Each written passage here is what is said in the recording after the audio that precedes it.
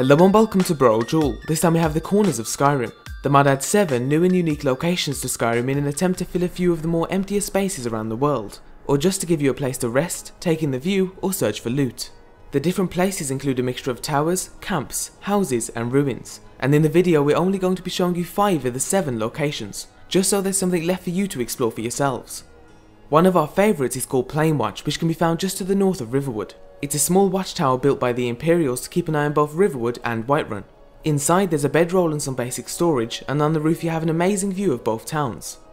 In the comments section of the mod, a few people have noted conflicts with certain mods, including Fleetford and the East March Ranger cabin, so if you have those installed and want to try out the corners of Skyrim, then be sure to uninstall them beforehand. The mod also comes with 2 versions, one that comes with NPCs and one that doesn't. The NPCs are very basic, but it will still help explain, for example, why there's a random camp near a swamp. Which brings us on to another great location called Greyfall, which can be found just to the right of the abandoned prison. Greyfall is a small shelter with a wooden structure that stands over the water. It features a very small indoor area with basic storage, and a place to cook outside where you also get a great view of the surrounding swamp. The 2 locations we aren't going to show you are called Ghostrise Hearth, that can be found just to the right of Falkreath, and Twins Rest, which can be found just to the right of Solitude.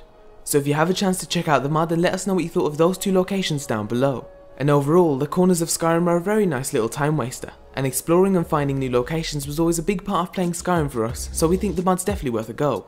And that's the end of today's spotlight. Remember to leave an endorsement if you enjoy an author's mod, and thanks for watching.